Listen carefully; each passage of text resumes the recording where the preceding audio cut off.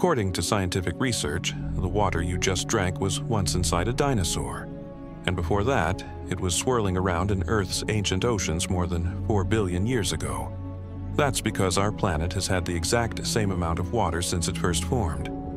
Every drop of water on Earth today is the same water that's been cycling through the atmosphere, oceans, and land for billions of years. Through a continuous process called the water cycle, water evaporates from the surface of oceans and lakes, rises into the atmosphere as vapor, cools and condenses into clouds, and eventually falls back to Earth as rain or snow.